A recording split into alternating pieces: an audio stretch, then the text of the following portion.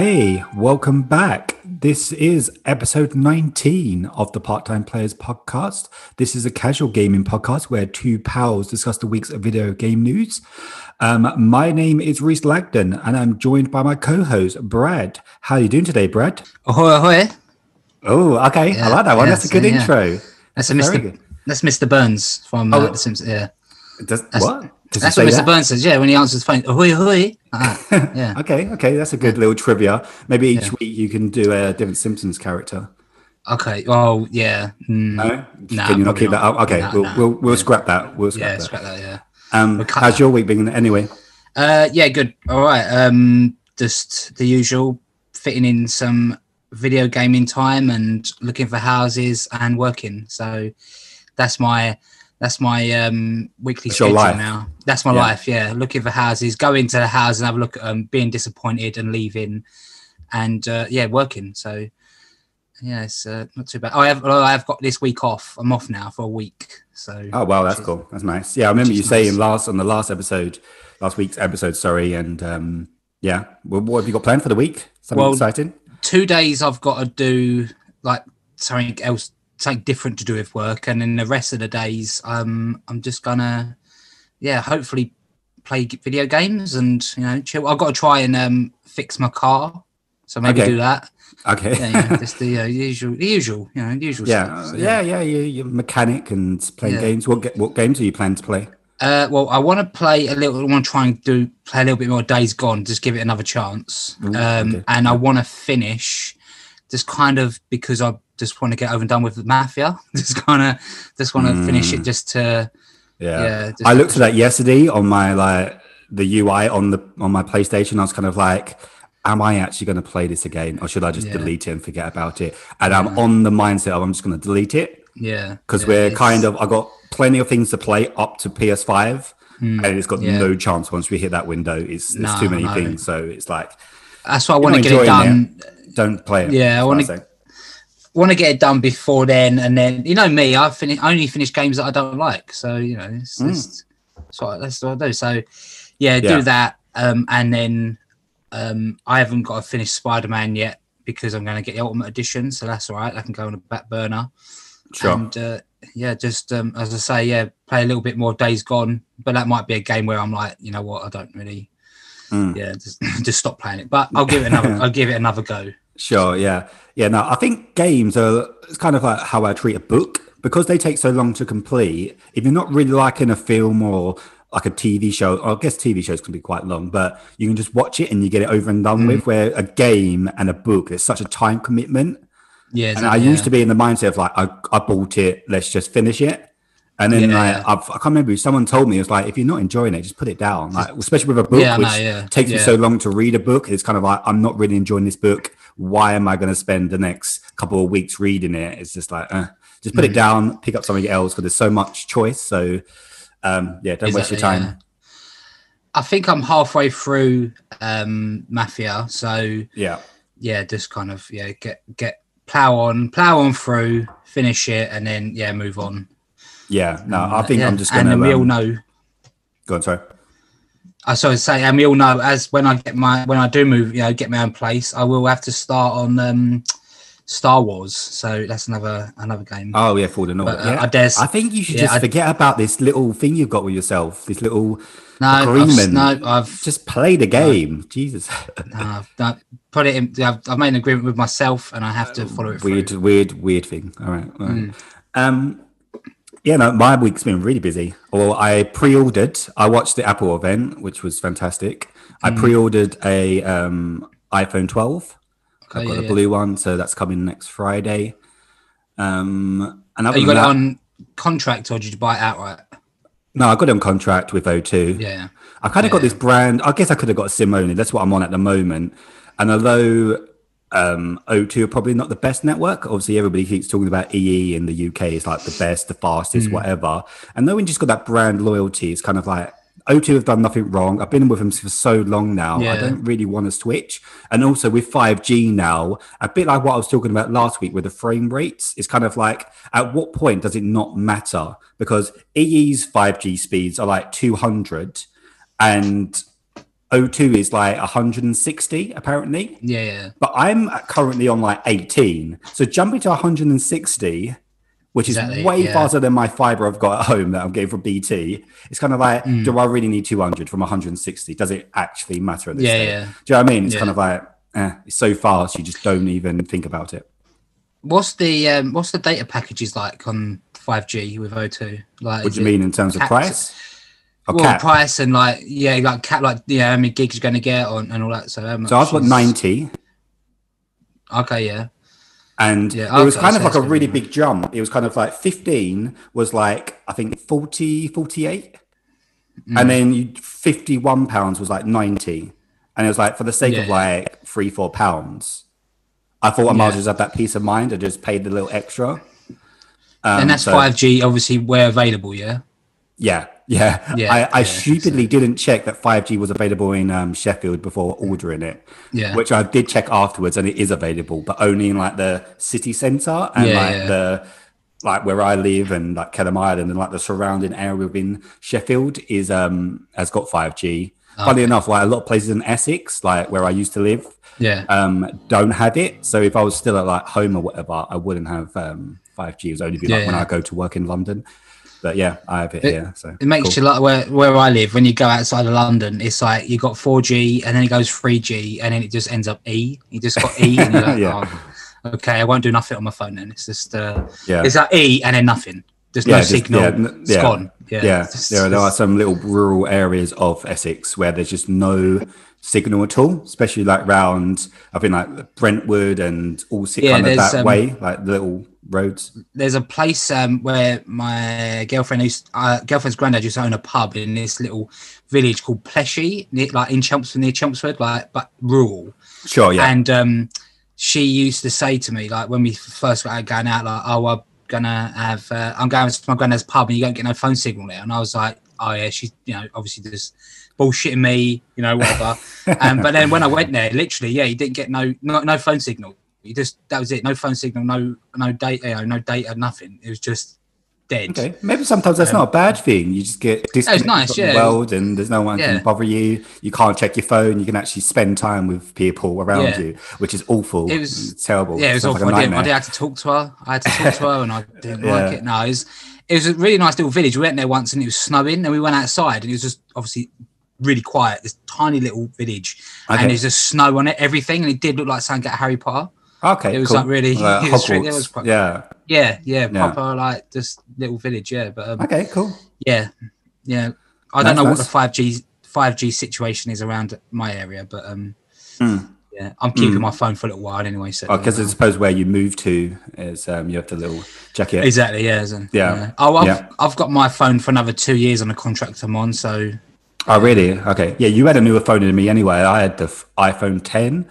Which I think I've had it maybe 3-4 years, which for me personally is a long time to have a phone, like 4 years. And I feel like I used to switch like every year, every 2 years. And it's kind of like at this stage, you don't really need to do it that frequently.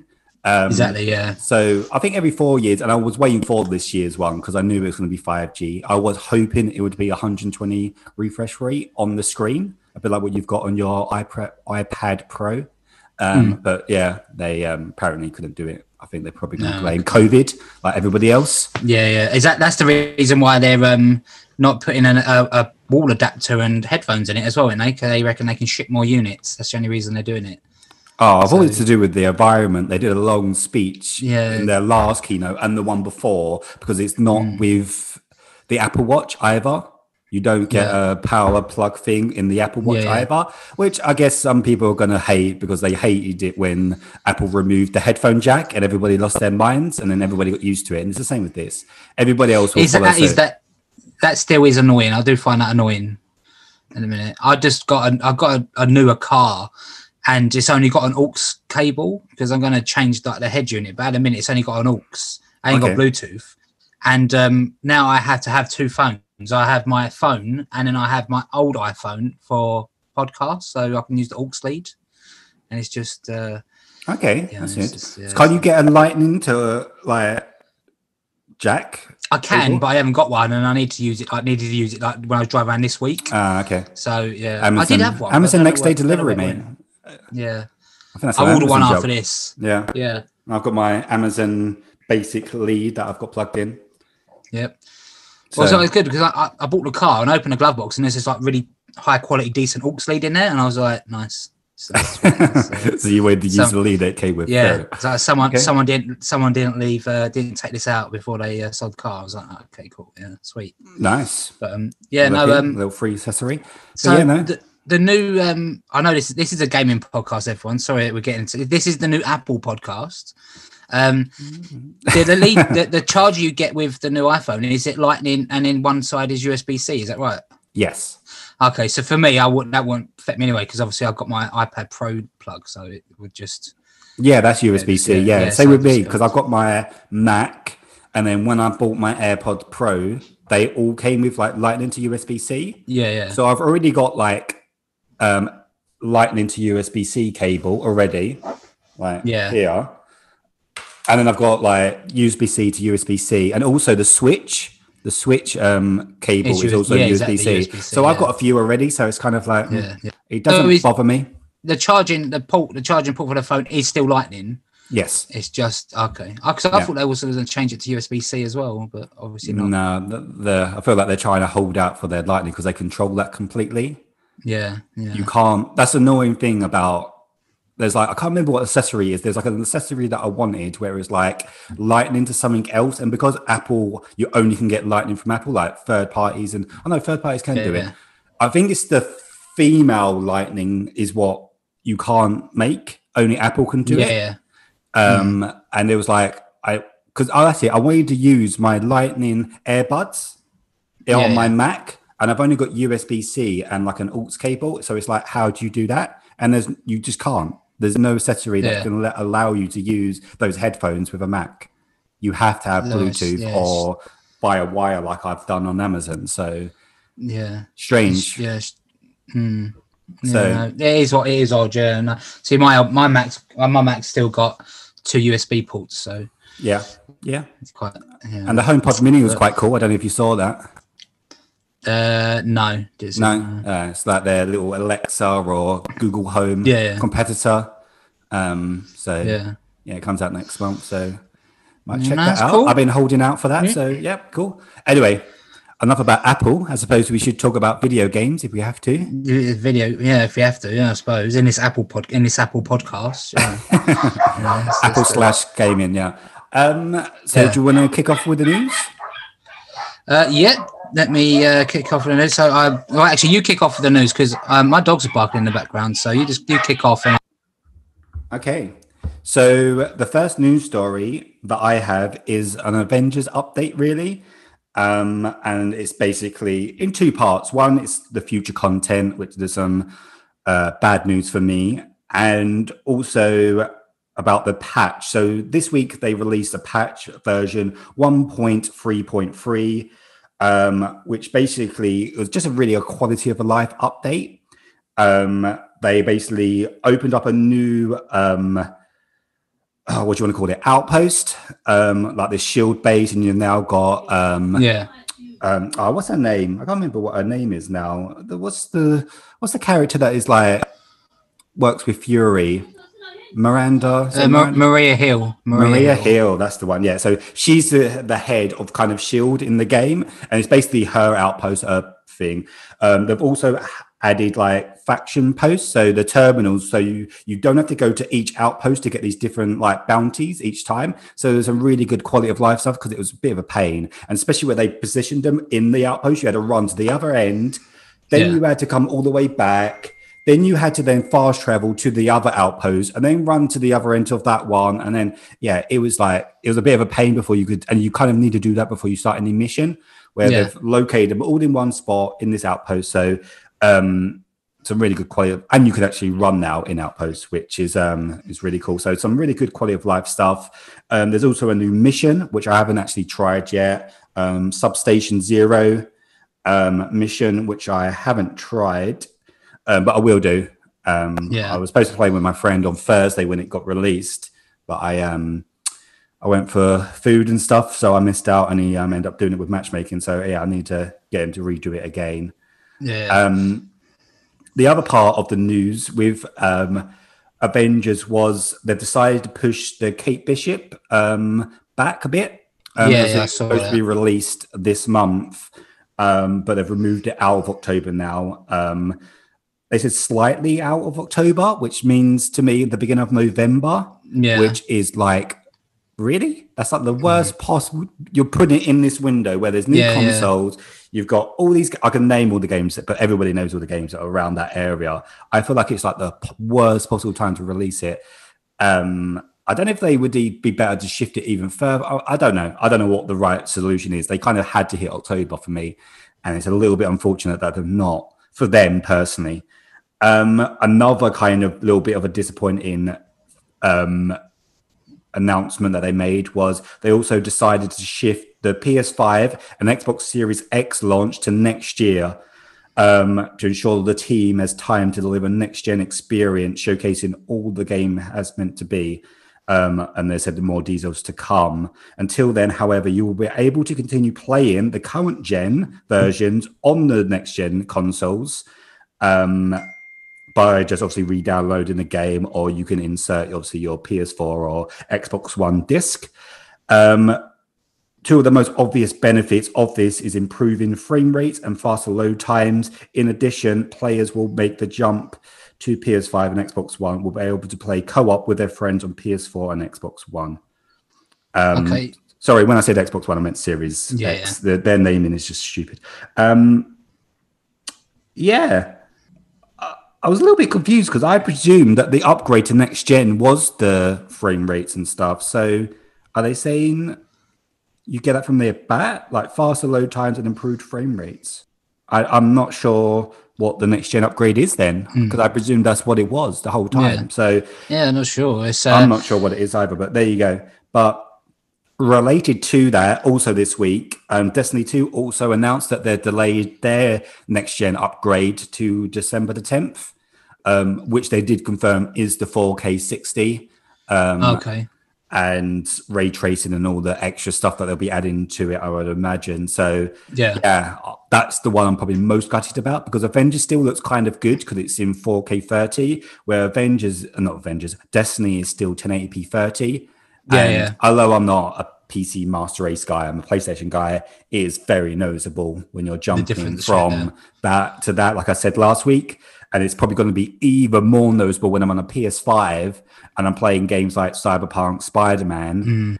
And then I've got obviously New Blonde Light, and I'm jumping to that. It'll be like jumping like a previous gen, really noticeable. So yeah, that's probably the one I'm most disappointed with that's happening. Where Avengers, I can kind of, okay, fine, it's not going to look as good, or maybe it will with the frame rates. I probably won't even notice it, but it's a little bit unfortunate for them that they're coming out in such a busy window. I know obviously you don't play the game, but you got any thoughts on that at all? Yeah, so I saw something during the week about like the player base is kind of like dropping off a bit for Avengers, because obviously people are completing the game like yourself and doing all the end game stuff, and for them to push back some of the DLC is a bit, it's a bit of a sore spot in it really, because people are going to carry on playing it. Another thing I want to ask, so they said they was going to bring out Hawkeye. So the Hawkeye, is that Kate Bishop, or you're going to get Hawkeye, as well, or you get both, you get both, okay. So that was, but I think Kate Bishop is first, and then you get Clint. But I feel like the story continues, like her story is like the first part, and then the second part of the Hawkeye story is him. Yeah. It would be interesting to see, if the player base, the numbers do carry on, like come back, or they level off, or they just drop, because I think they'll pick up. Yeah, some people have already started comparing it to Anthem, haven't they? So it's it's definitely not that, and that's not because I have any bias towards it at all. It's generally Division. That is the best example. It is literally Division. Like, you played Division 1, I played Division 2. I know you obviously jumped in Division 2 late, but I played the base game of Division 1 and 2, and I never played any of the end game content of both of them. Yeah. Or like, not end game, because I played end game with Division because it launched with it, but any of the post-launch content, because it took so long for both of them to come out, I moved on. Where the only benefit this has got, and I guess maybe I'm a little bit biased with that because I like superheroes, is the thought of playing with a different hero entices people to come back. Where with Division, you're still playing as your character. You just got new stuff with your same character, and that's the unique thing and the best compliment, like I said before, about Avengers is each individual hero feels like a completely different game and unique, and they've done that really well. So it's like when I jump in and I want to play as Kate Bishop, I know she's going to play completely different, and probably Hawkeye and like Clint they both would play probably similar. But then when, I don't know, Spider-Man comes, you know, he's going to be completely different, and maybe they'll bring in Doctor Strange or Black Panther or whoever, Scarlet Witch. Do you know what I mean? These great characters that they could introduce, and I think people will just jump in just because they want to try out the new character. It's a little bit of a different. I don't know. That's the kind of the benefit of why I feel like people will jump back in. Yeah, no. Well, yeah, we're going to obviously you're invested in the game, so you're going to get the updates, so you can let us know what's going on and what it's like, and if it's still worth picking up. I don't think I'll ever play it, to be fair. But it's you're our Avengers correspondent, so we'll hit you back up when they come out, and you can let us know what's going on. Another interesting point, I think, with these types of games. And it was like what they said, because Destiny's already confirmed it. I imagine Call of Duty would be doing the same. A lot of these like multiplayer shooters, I know this is not a shooter, but the ones that are shooters, because the shooters are getting more affected, is that you're playing cross-gen. Yeah. And it's kind of turning into like PC gaming. And it's kind of like people that are playing Destiny on like 4K 60, and then they're playing people on PS4 that are on 1080p 30. The PS5 players are going to have a real advantage. Because that's why we don't cross consoles with PC, because they say PC has an advantage because of the faster graphics and frame rates and all things like that. We're now going to get that split in console gaming, especially with like Call of Duty and things like that. Call of Duty is supposed to be 4K up to 120, and it's like 4K 30, I would imagine, on the PS4. Wow, that's like people playing the PS5 and CODs. That's a real that's going to be my excuse for being rubbish if I play those games. So you couldn't. Well, no, you've got a PS5, so you're the one with the advantage. Shit, I'll just play it on my PS5. You have zero excuses now. Yeah, I'll be playing on my PS4. I just prefer it. Yeah, okay, mate. Okay. Yeah. So interesting. Yeah, no, it is. Yeah, I say. We'll come back to your Avengers reviews and load times as well. You got to think about that.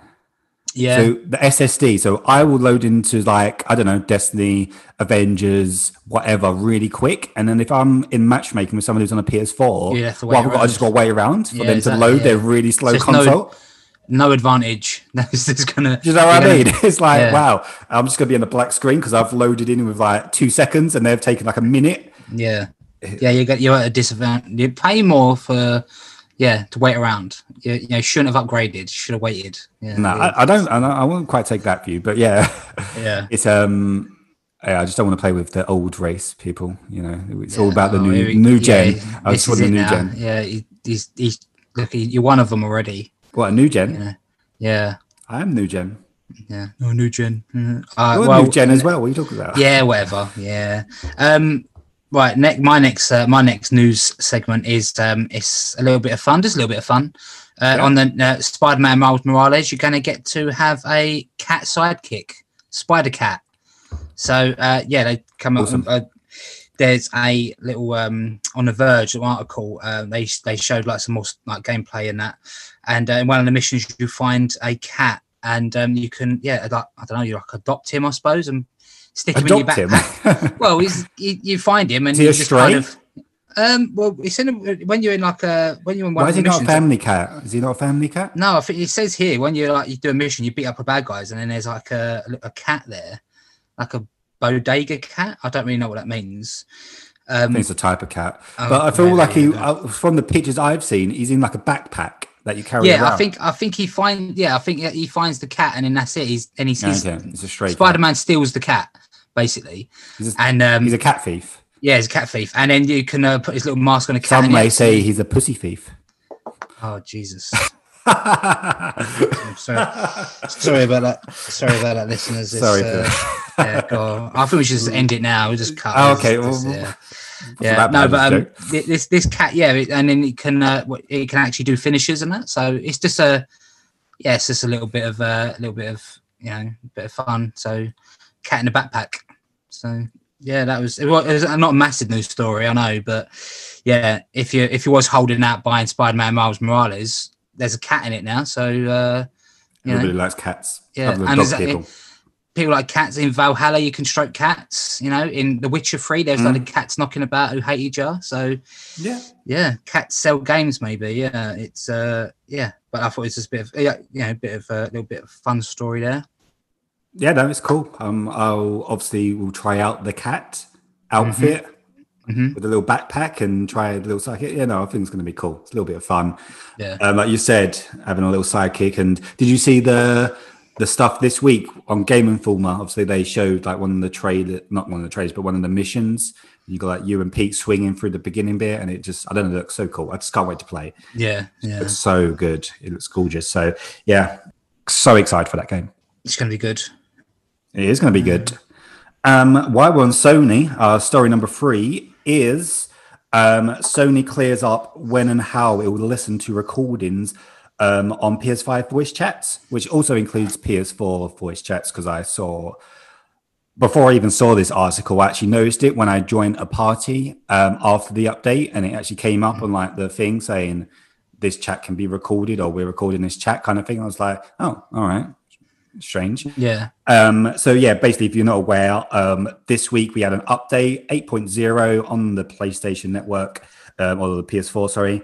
And basically, they've introduced a feature that Sony can listen into voice chats.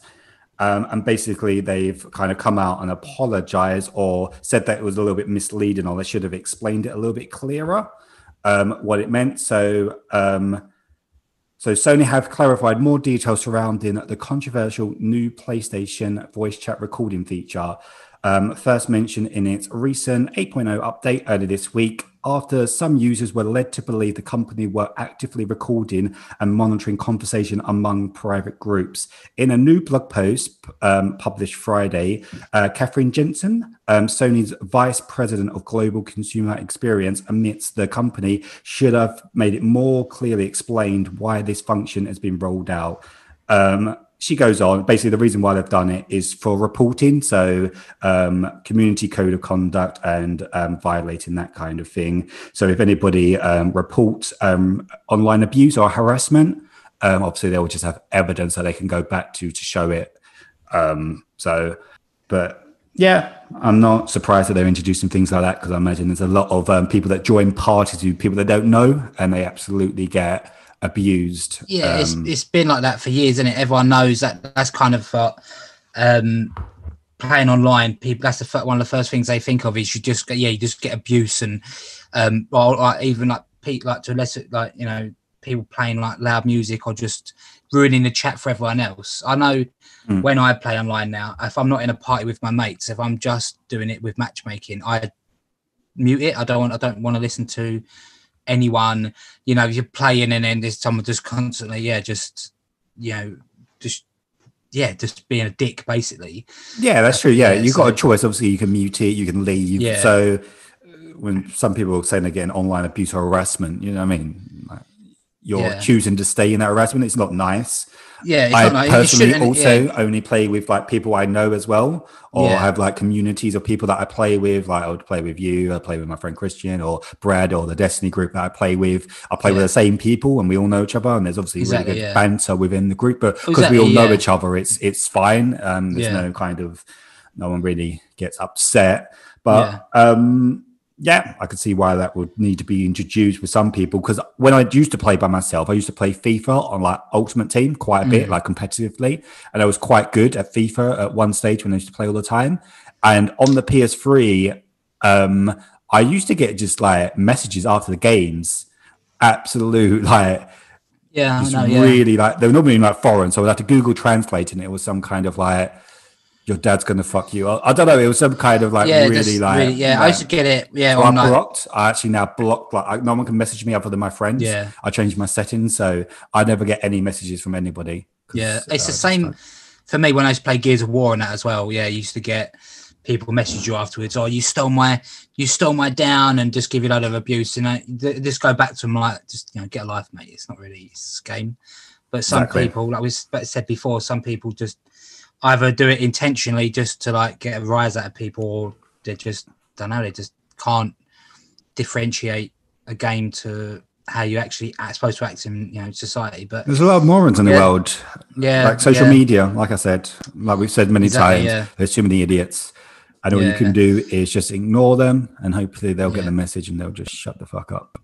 Yeah, exactly. So I'm not surprised that it's on there. But like you say, the way I choose it and the way you choose it, I just said, is only have that group chats with your mates, and then in the mates, then you can, wind each other up and take the mick and that. But then, like you say, it's just a bit of banter because you're all mates, you all know you are, and you just giving each other shit for something that you've done. So and that's what makes it more fun for me playing online. Yeah, you like playing with me because I can call you shit when you do something shit. Yeah, like when we played Fall Guys and you can get past the first level. Yeah, look, listen. I'll tell you what. This is legitimate. This is the legitimate thing. I got a crown, by the way. Did I tell you that I got a crown? Oh, did you? The actual one? Yeah, I won.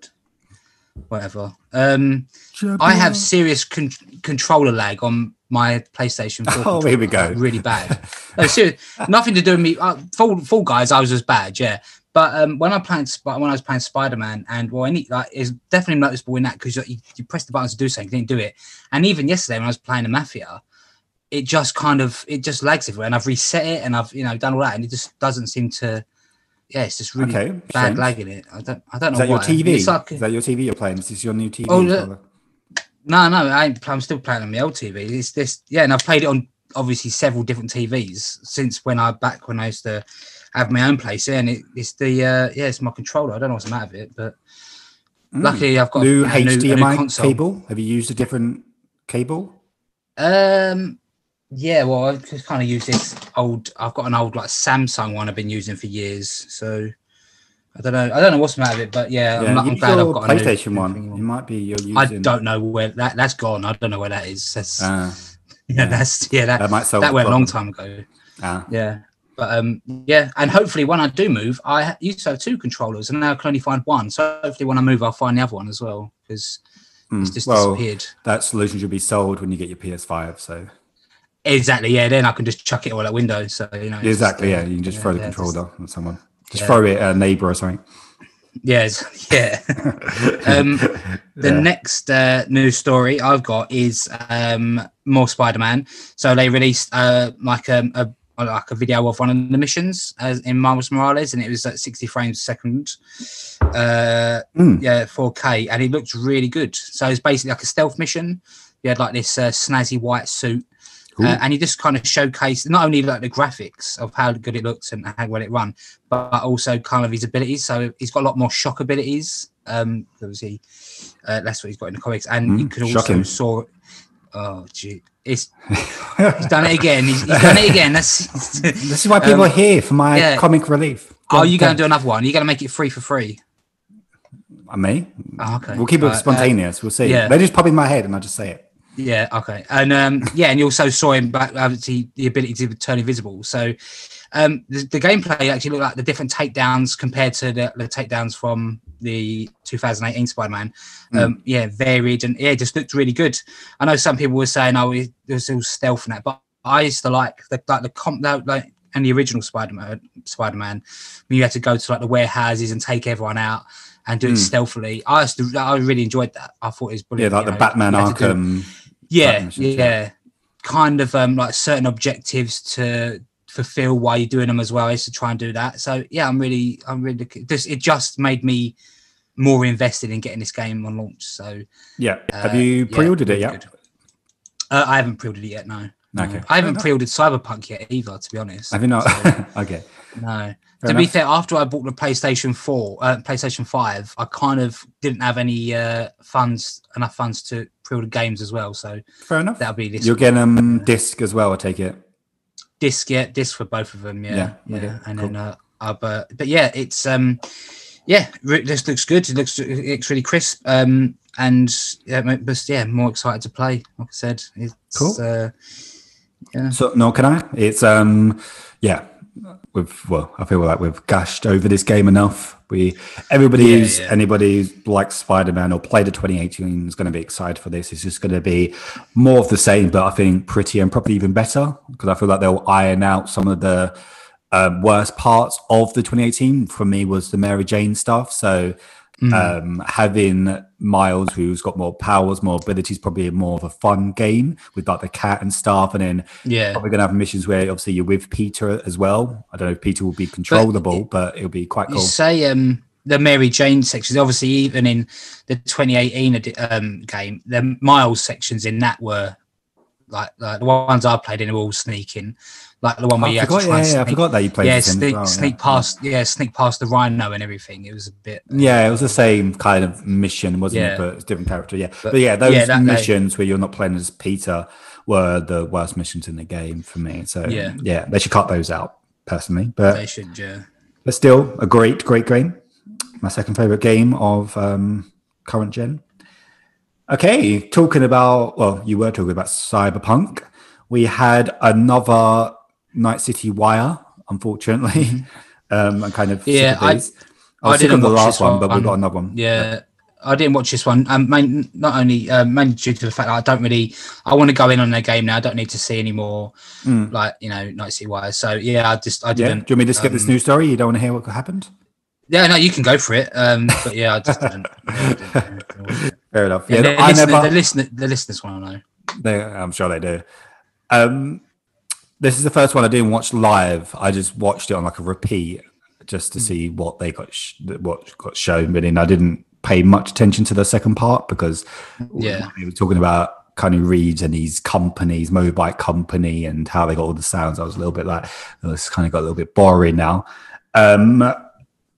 So the main thing this was about transportation, cars, basically, and it just went into a deep dive into the cars. So there's 5 classes of cars. So you got economy, executive, heavy duty, sport, and hypercars. The hypercars, I don't know if you saw those. They look like a Bugatti. Like, they look sick. Honestly, they're just incredible. Apparently, they're like really expensive. So, pretty much all the cars in Cyberpunk are obviously original creations from CD Projekt Red. Obviously, they got a futuristic feel, but they wanted to still have like a combustion engine and feel like an actual car. Hence, they've recorded all those. The only real life crossover is Johnny Silverhand's car. He's got a 1977 Porsche 911. Obviously, that's 100 years. It would be 100 years old where the game's obviously set, which I guess they thought was really cool. How you can get different cars is I believe you can steal them and you can also buy them from your mission giver fixers. So I thought that was quite cool that you can actually steal cars and you can also obviously buy cars as well. Obviously this game is going to review very, very highly critically, but when you see like people, like you saw little clips of him like stealing cars, it looked a little bit GTA, and I feel like a lot of people seeing that thinking, oh my god, this is GTA in the future. This is not GTA. And I feel like a lot of people's expectations are going to be like, well, this dialogue and these missions are very slow, like The Witcher was, because this is what this game is a real RPG. I feel like a lot of people are going to be left a little bit, it's not going to hit their expectations because I feel like a lot of people don't realize what this game is. Maybe then if you go into this game thinking it's going to be GTA, you deserve to be disappointed. So wow, that's a harsh take. Jesus, do your fucking research. There's been enough Night City Wires on to show you what this game's going to be. So true, you've had enough information. To be fair. You've had too much information. Cool. Talking about Grand Theft Auto, a little segue there. So Rockstar's parent company Take-Two have bought Crackdown 2 developers Ruffian Games, and the 40-person team is now going to be operating under Rockstar Dundee, obviously based in Dundee, Scotland. So the founder Sam Hauser said that it's a good move to help with ongoing projects, and some of the people in Ruffian Games actually have been in the industry for years. Some of them even going back to the days of like the original Grand Theft Auto. So they didn't say what the new game they're developing is going to be, but obviously some people are just hoping that speculating it's going to be for the Grand Theft Auto 6. Maybe this acquisition will help speed up the development time, so we get it fairly soon. But there's been nothing on Grand Theft Auto 6, so it's nothing. But then when Red Dead Redemption 2 got announced, they just kind of dropped they just changed the picture on Twitter, didn't they? The profile picture, so they could, you never know, just do something like that. But there's not a lot of news on it. But they say just taken that bought that company, and going to be helping make it. Probably just bought them just to do more GTA Online stuff. It's just maybe it's just gonna But that's not what that team specialize in. They do specialize in, I guess, mediocre action games, don't they? Well, I never played Crackdown. Obviously, I know Crackdown. Was it 3? That was like absolute development nightmare. Or was that a different studio that did that? Yeah, Crackdown. I think it was different development studio than that one. Crackdown 3, I never played. I don't even know if it must still be on Game Pass. But I didn't see it the other day when I was on there. What's the latest one? Is it 4 or 3? Which was no, it's 3. Yeah, it's 3. It's supposed to, it was delayed for years. Crackdown 1 was a masterpiece. I absolutely loved it. It was so good. Such good gaming elements. Like you can kind of tackle the bosses on, whatever way you wanted, and you had shooting. Like the more people you killed with like using guns, the better shooting skill went up, and jumping, and in the end you could jump hundreds of feet, and that is brilliant. The second one was a bit more, which these guys made, was very mediocre. It wasn't nowhere near as good as the first one. It was just kind of rinse and repeat gameplay, which I just didn't enjoy. And like I say, Crackdown 3, I was really excited when it got announced, but it took years to come out. And, it even come out on Game Pass, and I still thought I can't be bothered to play this. And apparently it wasn't very good, because it stuck in development hell, and it was just bad. So I didn't play that one. But Crackdown 1, great. But number 2, not so good. Well, you wouldn't be surprised to know that I've never played a Crackdown. Obviously, Xbox, interesting. I'm more obviously interested about GTA 6 and how that will affect that. I only can think of positives. Obviously, you're hiring more people, bigger team. Obviously, they will be under the direction of Rockstar North, I would imagine. Who I guess are they still the main developers for GTA? I think Rockstar North. So I'm not sure. I feel like it's Rockstar North. I think so.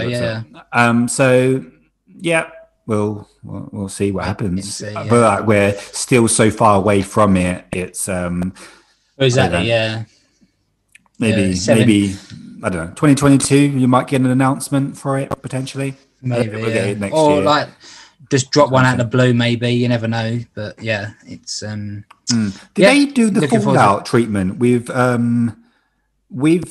Red Dead? Did Red Dead do like their announcement thing the same year it got released? No. So Red Dead, I think they announced it in 2000, because it got delayed a couple of times as well, didn't it? So I think they put I think it was like from them like changing their profile picture on Twitter to. It actually coming out was like a year and a half, maybe, because I know it was supposed to come out in spring 2018, and then they said we've got to push it again back to October, and I think it was delayed before that as well. So I'll have a look at that. Let me. When was Red Dead? Yeah, I know it wasn't like because Fallout 4 kind of said it at E3, and then it was out by November. So I know they did their own event, because obviously Rockstar, they never turn up at anybody else's event other than PlayStation occasionally with the GTA stuff. But whenever there's a newer game announced, they normally do their own thing. So it was here. So sorry, Rockstar Games first teased Red Dead Redemption 2 on October the 16th/17th, 2016. And it was officially announced on October 18th, 2016. And then obviously it came out in 26th of October, 2018. So 2 years, So fair enough. I think they've done the same for Grand Theft Auto 5, didn't they? They announced it in 2012. They showed a trailer, and then it was a year before. Was that like in September? I feel like it was in September. September 2013. I remember. Vaguely.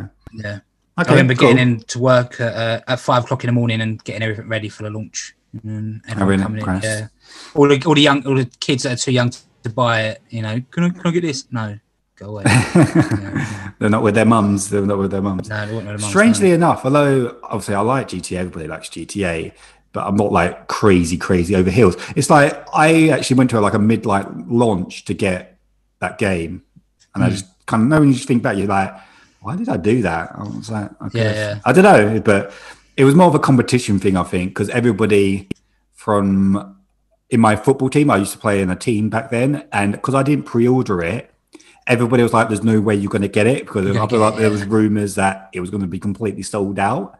So I wanted to prove them wrong, and I wanted to get it before everybody else. So I went at midnight to a Tesco's or whatever, and actually had it, took a picture of it, and I had it before everybody else because they obviously all pre-ordered to have it delivered the next morning. It's like obviously I didn't work in a game shop, so they're going to have a lot more stock quantity, but I worked in a supermarket, and the amount of games we used to get in was unbelievable. Just like boxes and boxes and crates full of them. So you had hundreds of units, and that was just, so yeah, there's always I think we sold out a Grand Theft Auto 4 when that one first came out. But we never sold out of games really. It just there's always enough. So it's interesting stuff. We're talking about games coming out. My last news story this week is Assassin's Creed Valhalla goes gold ahead of its next month's release on obviously PS5, PS4, and Xbox One, and Xbox Series X. Obviously, the game is planned to launch on November the 10th, and obviously November the 12th on obviously PS5. In America, obviously, we won't get it to the 19th here in the UK. Well, apparently, I saw. Sorry to interrupt again. I saw that they might be releasing accessories. I don't know if games as well, like a week early in the UK as well. But you can't get the console until the 19th. So you can have the game and you can have the accessories, but you can just can't play the actual can't play it on the PS5. So that's interesting. Don't know why they do that, but no, maybe if they're doing a launch, and the launch is the 12th for the PS5, and it's worldwide launch, and there's no reason to delay it. I suppose it makes no difference to people, does it? If it's sat on a shelf for a week, or whatever it is, whatever. Well, it makes no difference to me because I'm going to buy it digitally anyway. So I will have it downloaded on my PS4 and then have to re-download it on the PS5. But it's really good. It's gone gold. I saw another gameplay trailer for this week, and I'm actually really excited for it. I saw all the things a bit more in depth about the settlement and stuff. So, I'm definitely going to pick it up.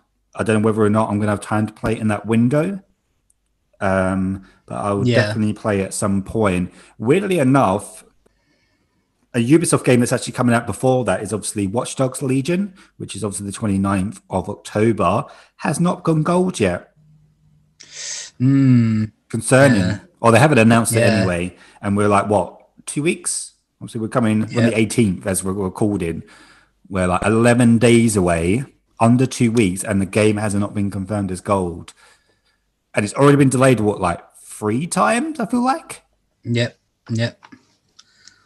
Cool. So are people now thinking it's a bit more of the same, and like you say, it's a busy window, so you're going to get the fans of the Watch Dogs who are going to buy it regardless, but other people like us, which want to play other games, they're thinking, I'll hold off. This is a game where I'm already quite unsure about it, like we said, because it plays like Watch Dogs. The only thing that I find appealing about it is the fact that it's set in London. And if you pitched to me a few years ago, Ubisoft would make an open world game in a futuristic London, are you in? Yes. Yeah, exactly. Definitely. Ubisoft, open world. I like Ubisoft open world games. London, let's go. Like that. If I was going to put them things together, I would be like, there's probably not a better publisher that I would want, or maybe other than Rockstar, to do an open world London game. Like Ubisoft are kind of the kings at them types of games. So it's just unfortunate it's got the Watch Dogs label on it and it's not Assassin's Creed or Division. Division is the one I want more than anything. Division 3, set it in London, although it doesn't make sense because I know Division's supposed to be a American government thing, so I don't know how they can make it go abroad, but make it work. and make it in London. Exactly, yeah. Now we'll have to wait and see what the reviews are like as well when it comes out, because neither of us are going to pick it up on launch. Yep. Because we've got other stuff do we want to play? So yeah. Well, we did our prediction last week. I can't remember what we did, but I feel like we put in like the 70s. I feel like we're not, I think it was, wasn't it? Yeah, like kind of like a 7 out of 10, which I can see it being nothing exciting, but I don't think it's going to be bad. If you know what I mean, it's just going to be just meh, just an okay game, which is going to be surrounded by fantastic games, which is going to then make it look shit. Like, you're going to get lost. It's going to get lost in all the other games getting released. So yeah, we'll wait and see what that's like, and then maybe we'll pick it up. We won't say no, but it won't be at launch. So my last news story for the week is that Phil Spencer did an interview, and he was talking about Bethesda and whether or not they will have to release like future Bethesda titles, like Elder Scrolls 6 on PlayStation 5 to make it viable. Yep. And basically, he said no. He said no. They won't have to bring it to the PS5 to make the deal that they, when they bought ZeniMax Bethesda worthwhile. They've got, like he said, they've got the Xbox and they've got the PC, so it's not a make or break. So they've said before that the console exclusive they've got already they're going to honor. So Deathloop and I can't remember what the other one was called, Ghostwire Tokyo for PlayStation 5. They're in, but yeah, this kind of, I don't know, a little bit of flexing, saying, well, we don't need to bring it out on the PS5, because they don't. The deal's gonna be finished soon. They're gonna own it, and they know if they do bring like a Fallout or an Elder Scrolls out on Xbox and PC exclusively, it's just gonna be, people are gonna buy a console, even if it is like a Series S, just to play it. So it's a big thing. I know a lot of people was wondering whether or not it said, are they going to be exclusive? He didn't basically say no, they ain't going to release on PS5, but he said if people are thinking it's make the deal worthwhile, no, it's not like that. So it's kind of, they've got the power and they're wielding it. Will they release it? Won't they? And it'd be interesting to see whether they do or not. It doesn't really matter for me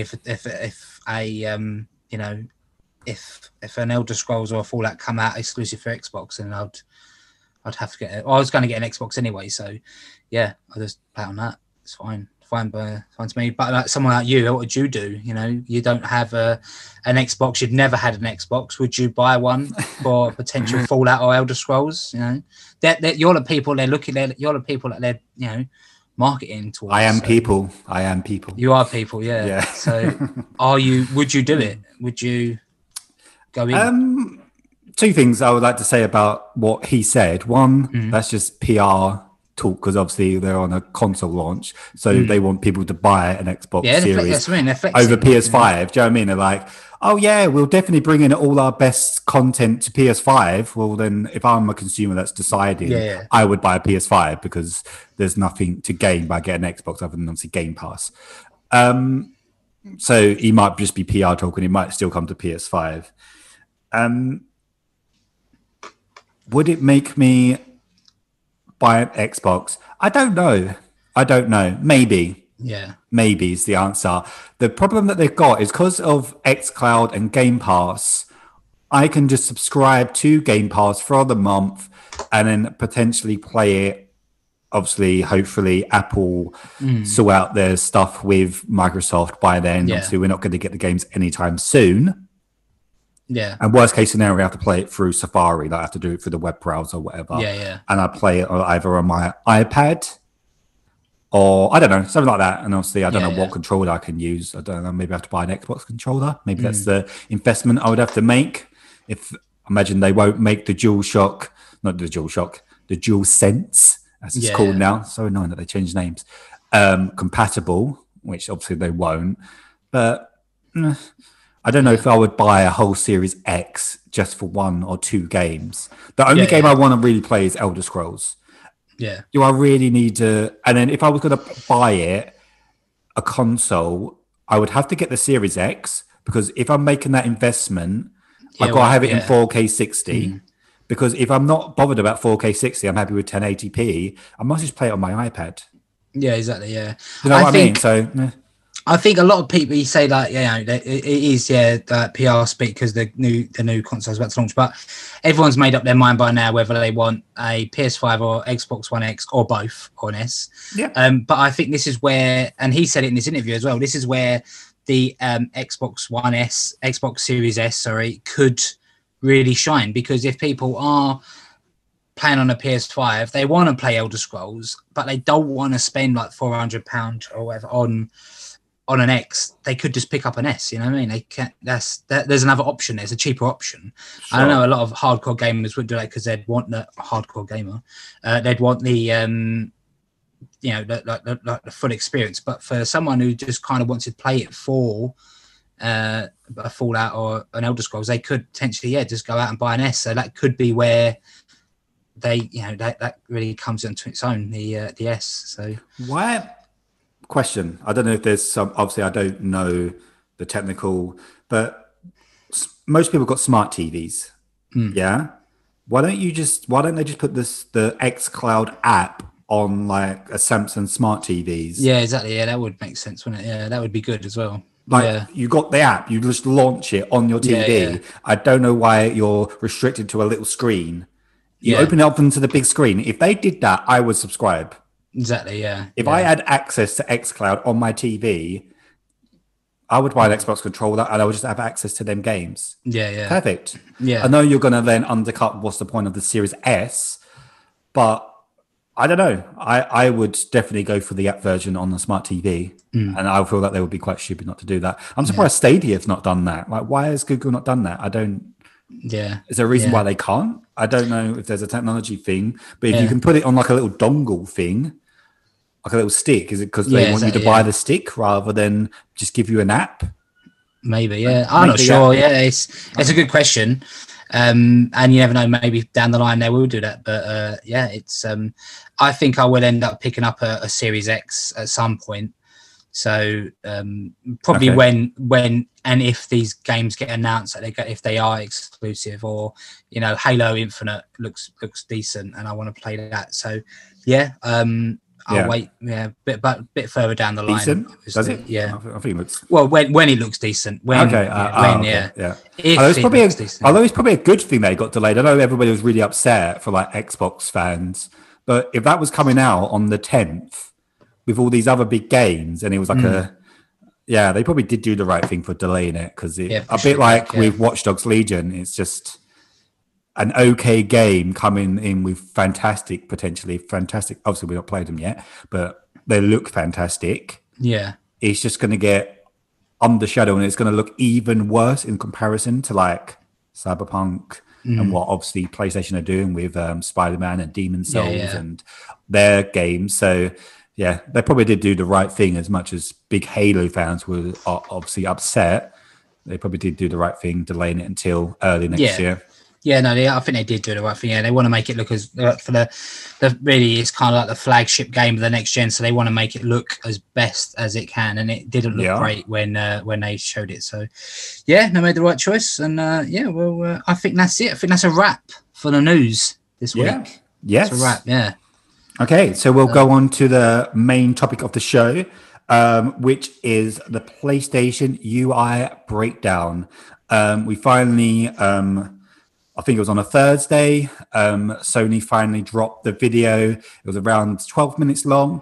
Obviously, this is what we was waiting. We discussed last week the teardown, and we kind of said, and they obviously did we had a few pieces in the news, and we kind of said the only thing we got left now is the UI, and I said any moment now, and I feel like they're just going to release it, and then we kind of got it, and obviously we were kind of correct, and now we've got it. So after this, I don't know what we're going to talk about, because we've pretty much got everything we needed, really. But I've written down kind of 18 kind of bullet points of kind of the breakdown of what happened in the video and features and things like that. And what we'll do is we'll just discuss our opinions, our thoughts, and kind of how we feel like it's how we're going to use the console and the UI and stuff like that.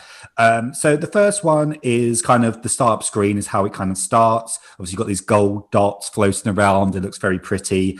And they kind of explain that the whole system has been built from the ground up for 4K TVs, which is pretty cool. They also did mention at the beginning that the video is based on a pre-build. Sorry about that, people. Software, so there may be some changes when it does actually launch on the 19th or the 12th, wherever you are around the world. So basically how they side it is kind of a side up from rest mode, which obviously we've got a feature on the PS4, but obviously that's coming over to the PS5 as well. And to my surprise, the game was still running. It was just resumed. It was just paused kind of thing. Yeah, do you think that's kind of cool that you just got a game just running, just being paused where you turn it off and stuff? Yeah, I most of the time, if I do leave my PlayStation in sleep mode, so just because I want to get back into the games quick, when I turn it back on, so that's good. Yeah, literally turn it on, you're in, done, instead of having to go in, launch it. So yeah, I thought that was good. I thought that was a good. Yeah. I thought that was quite cool as well. I wonder how many games you can do that with, or it's just the one game. Because I listened to a video this week. I can't remember who said it. It was like a YouTube or whatever. And they were saying about the quick resume with Xbox. And they were like, even we criticized it. It was like, why would you want to jump from like 4 games? Yeah, I saw this video as well. Yeah. I think they said like the whole point of it is that there's 4 games paused at all times. Yeah. So as soon as you turn it on, you can just jump between any game at any point. Yeah, so that, like, wow, that made incredible. It look good. Yeah, because the video I watched kind of said like he's playing Call of Duty, but hey, you want to go back and you want to play a little bit more Red Dead. He just popped it back in, bang, he's back in Red Dead. So, yeah, really good. Seeing it in action obviously made it look a lot more appealing. But the quick resume on the new PS5 looked good as well. Really good. Yeah. You'll see if there's more than one game you can do at once, like the Xbox. Like the Xbox, yes. So the next one we kind of saw is they popped up the control center, which is a little bit different. Obviously, on the PS4, we got it all on the left-hand side of you when you kind of hold the PS button, and now it's kind of this tiled card-based thing at the bottom of the screen, which is interesting. Obviously, the same. You can access the control center by tapping the PS button. And there's you've got like a menu at the bottom where you can see friends list, parties, downloads, music, and there's kind of management for like your controller, sound, notifications, and obviously power, a bit like what we've got now. The more interesting part, what's kind of new, was the cards. So one of the cards, the first card that they showed was official news from developers, obviously PlayStation and stuff. It'd be interesting how that gets used. Yeah, obviously. Our listeners will come to us for the news because that's what they do. Is that why they've done it? They're taking us out of business. Yeah, they want to come to us for the news. But and my jokes, of course. This is why they exactly. Good luck, Sony. Yeah, good luck, mate. They can't match my humor. Exactly. Yeah. So then they've got creative activities, so like screenshots, videos as well, which will pop up on cards. And the main kind of what I thought was kind of interesting for me was activity. So they had like progress within game levels and like percentages. Yeah, I like this. Yeah, I did like this. And they even had like completion time, hints, and stats of each level, and kind of how they estimate how long it would take to like complete that level and that actual thing, which is, and the hints were really, really cool. The hints were good. Yeah. Because I saw the video I watched, like, well, if I get stuck in a game, you go online, you look for a hint, and sometimes it does spoil it for you because they give you like some story info or stuff you don't want to see. But I saw the hints through PlayStation. They're trying to do it so there's no spoilers. Yeah, and you've got to agree to a load of cookies, and there's ads popping up everywhere on them sites as well. Exactly. Yeah, so that I did. Yeah, I thought that was a really good innovation. To be honest, built-in hints. Yeah, no, definitely. Yeah, especially as someone who likes trophies and collecting trophies and the percentages, I feel like that's really going to help with those kind of things. It's just quality of life, and it's almost like a completionist dream. Like that kind of UI is kind of like people that want to complete things 100%. Yeah, and I am kind of a bit of a completionist and a little bit of a trophy hunter. And yeah, all them things are just really trying to push towards it, and the tracking of the trophies and all them pop-ups is, yeah, for me is fantastic. Good, yeah. And I would definitely use it. The next feature they kind of showed with the hints, and also they showed that you can use it with friends sharing screen, share screen as they called it, is the picture-in-picture, which it seems to be the year of picture-in-picture, because obviously iOS 14 also you can now do picture-in-picture, which I love because I like doing more than one thing at once.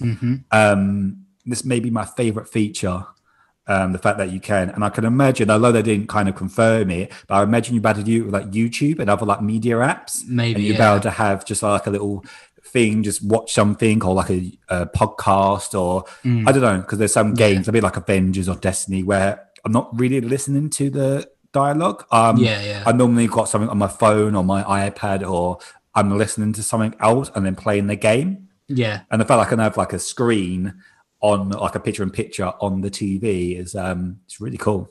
Yeah, no, so I could be playing God of War and you could be playing Spider-Man, and we can just be chatting, and I can see what you're doing in the corner, and you know, even stop playing what I'm doing and just watch you or whatever. Yeah, so I thought that was good. I know some of the features are only available if you're a PlayStation Plus member. The hints and stuff were, yes. Yeah, okay, yeah, cool, yeah. For obviously for us, it doesn't matter because we are. But but online play requires it. So exactly, if you want to do all these things where you're sharing with people, then you're going to have PlayStation Plus anyway. So it's like... but yeah, no, I thought that was really good, yeah. The being able to, share screen. I thought that was... that was really cool. Especially we'll try that out on launch day when we're playing. We'll try it out. We'll see. Okay, we'll try it out, definitely. Yeah. Although you said about playing two different games, I think it'd be quite cool playing the same game. Like you're playing like a for me like Destiny, and you're doing like a raid or something, and then someone's doing one thing, and you're like, where are you or what you're doing, and you can see what other people are doing. While you're playing it yourself, it'd be interesting to see. Obviously, I don't think it's going to be at launch, but to see if you can have more than one window. So imagine like you've got your frame, and then on like one of the sides, you've got like everybody in your party. You can see all their screens and everything that they're doing at the same time. Yeah, I think that's a really interesting future of how they could evolve that, if that's possible. But yeah, no, it's really cool. Yeah, see how it goes. The next one is voice chat and messages have been integrated into kind of one feed, a little bit like the PS4 has now. Obviously, you can chat between PS4, PS5, and the PS app. Everybody can be into one party, and all your chats are in there, which I thought was quite cool. I actually was in a chat, a party with my friend when I was playing Ghosts, and it was quite interesting because we went into like each side of chat, like a party, and then when I went into the join the party, I had all like our messages, and it was like, oh, okay, cool, like because we used to play Anthem together. It was like a message from like back in like 2018 or whatever when I posted a picture of that. So it's kind of interesting that it's all in one place, and like these parties are kind of ongoing, a bit like social media groups, and so you can just like dip in and out the same group if you wanted to, and it never goes away. So yeah, it's kind of cool. That's good, yeah. And they also do you can use the like you can dictate messages now instead of having to type them out, which I think is pretty cool. Yeah, very cool. Yeah, that save a lot of time. It will do, yeah, because although they did improve it, but it was a little bit clunky at first when you had to like type out things, like especially like you had to put in like an email, your email or something, and it just took forever. It was such a labor to do. So yeah, it's so much better. And I feel like the solution that they first come up with was using the touchpad, which was even more awkward. Even worse, yeah. And I was like, no, this is not the solution. So please, no.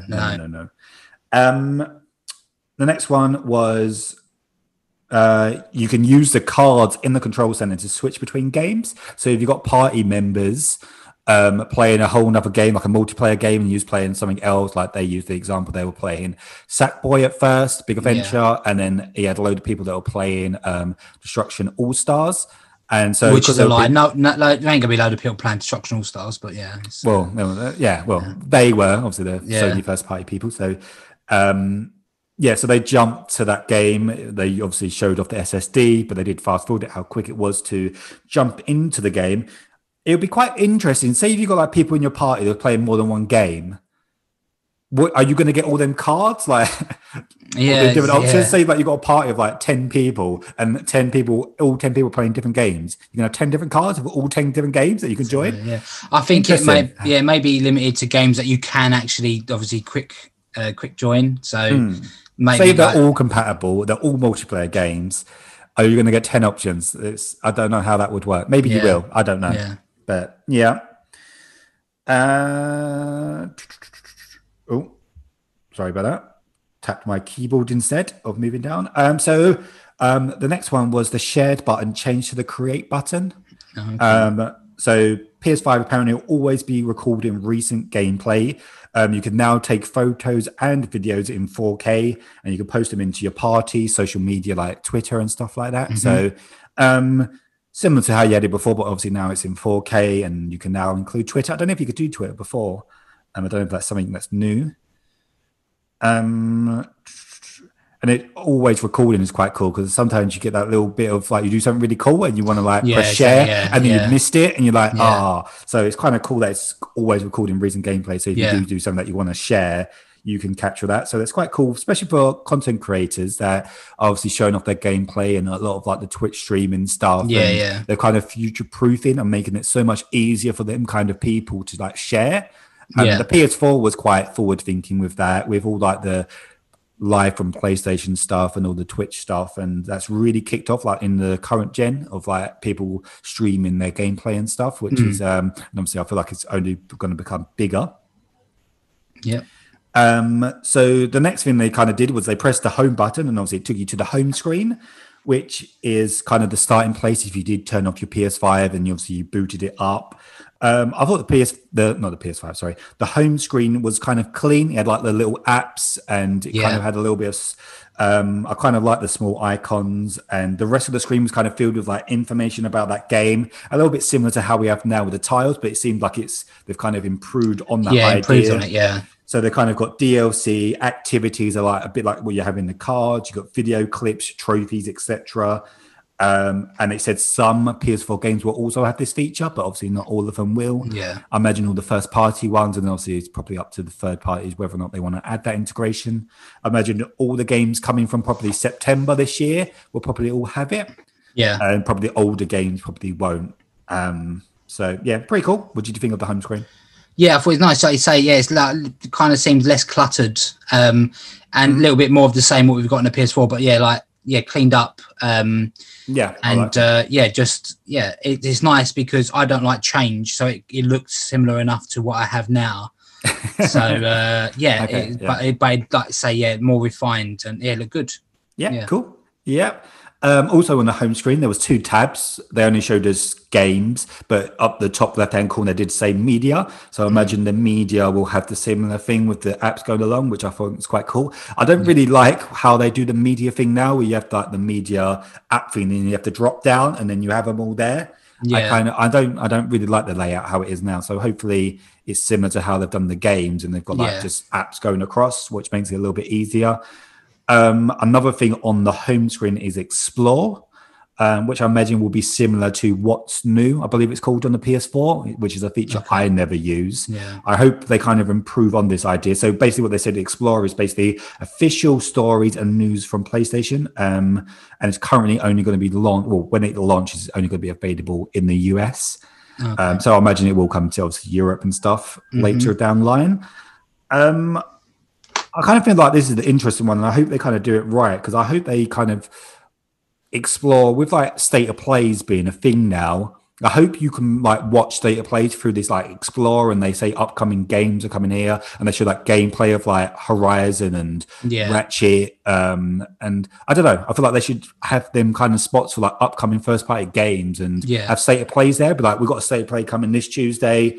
You can access it through here. You just click it and you just watch it. Done it, exactly. I feel like that is what that should be for. I don't know whether or not they're just going to have blog posts from PlayStation Blog instead, which you can have that too. But I hope they will give you the ability to watch those kind of things live, because I always think it's odd that they don't advertise them kind of things on the PS4. It's like, this is your big event. Surely you want to advertise to people that have got a PS4 to get as many people in. Well, with like the news, like you said a little bit earlier about the latest news and all that. Sure, hopefully they'll incorporate into that. So it does make sense. Like you say, if you're on the PlayStation and it comes up, hey, this is happening, and you can just jump in or advertisement, is it, for the trailers and stuff?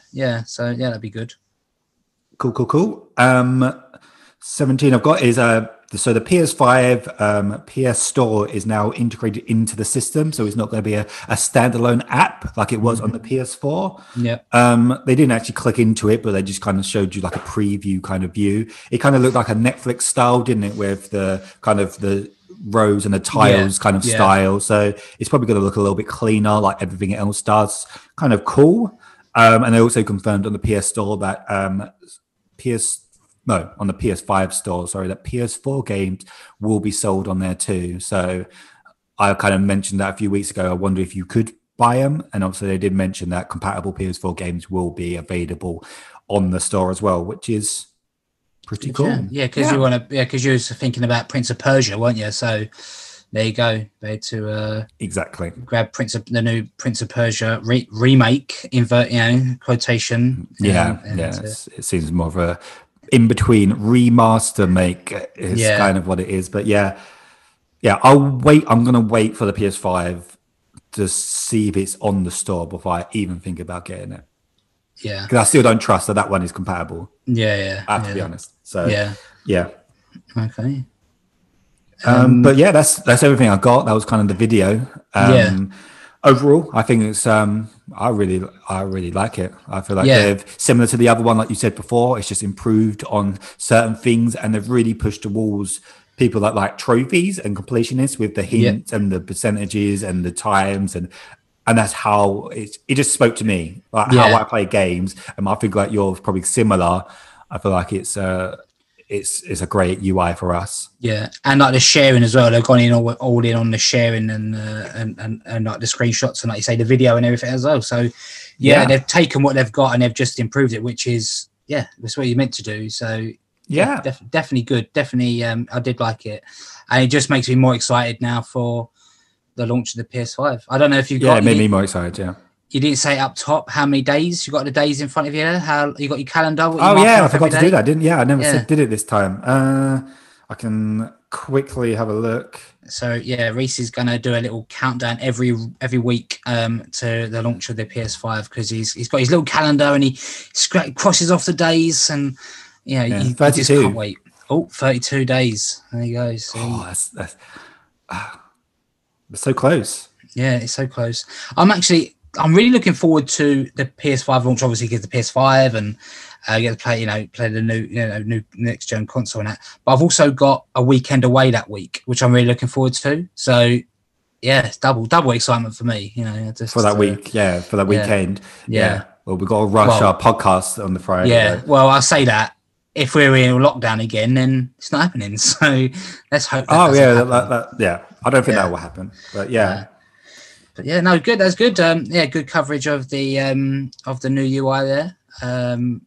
Looking forward to it. Really excited for the new console getting delivered.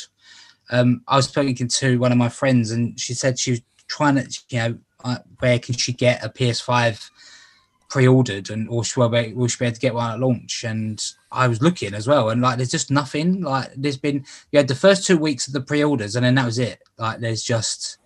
It's just quiet. So I don't think there'll be another wave before launch. No. If you haven't pre-ordered one now, I don't think you're getting it, unless you get lucky in a store. You would have to go to the store on the day. Go to the store, but that's going to be midnight. Like that's going to be a midnight thing, and there's going to be some crazy people that will do it. Yeah, definitely. Well, it's like the time when I said before on the podcast, I went to get a 360 when they launched the night of the launch because I put it off and I thought, I want one. Went up to Tesco for midnight launch and there was a load of people queuing outside and they said basically like, we've got 20, there's like 50 people in the queue. Up to this point, there's no point you queuing because there ain't none. So and I had to wait. I had to wait till like February, March to actually get one. So it might even be later than that, actually. Yeah, I know. So. What console are you talking about? Sorry, this was the Xbox 360. Oh, okay. Sorry. You could get one launch. You have to be quite lucky, like you say. So you have to be lucky. Well, I told my story a few times about how I got my PS4, but I never got it till February, and I was very lucky that my local supermarket had it, and they had one in the back. And I actually called them, which is an odd thing to do, but I actually called them and to find out whether or not they had any because every site just said it was sold out. And that was in February. And obviously it came out in November, so this is going to be the same. Although people say it's a pandemic and people are obviously struggling, but the stats of game selling says the opposite. They're breaking records. Yeah, because people were at home playing games, and you saw how crazy it was with getting a pre-order.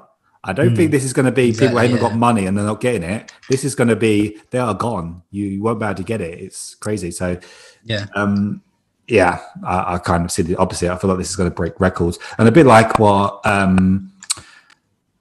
can't remember who it was. Something that Sony basically said they expect in the first, obviously, fiscal year, which I imagine will be up to April.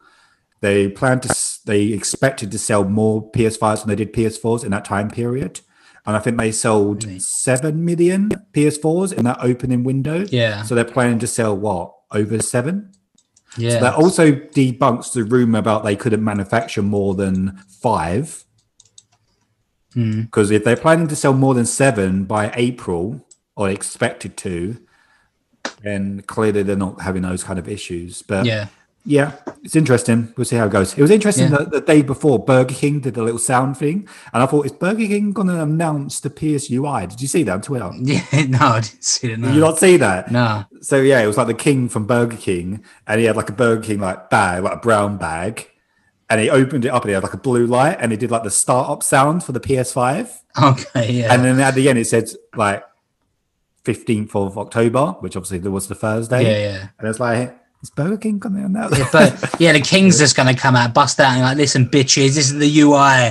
Weirdest crossover ever. It's such an American thing, but apparently what it was.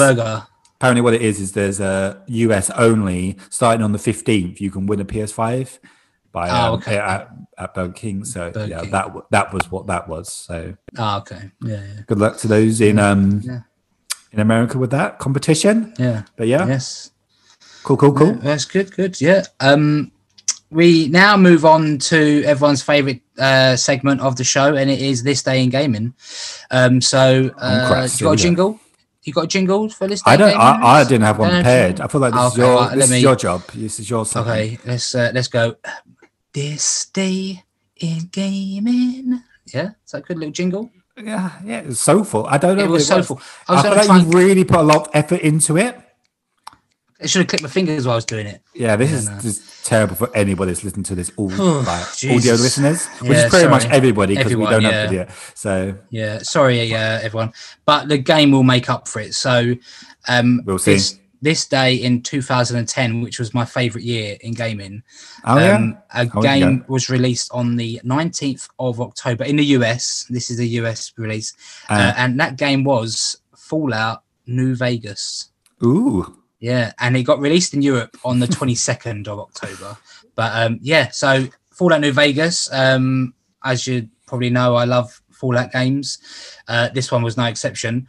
The first time I actually got hands-on and played this game was I went to a Eurogamer Expo with my mates in Earls Court, and it was there. There was no queue, and they'd load of booths out for it, and I played it, and I just couldn't wait for it because obviously 2 years prior, Fallout 3 had come out, so I was already couldn't wait for the next Fallout game. So playing this, and it was just brilliant.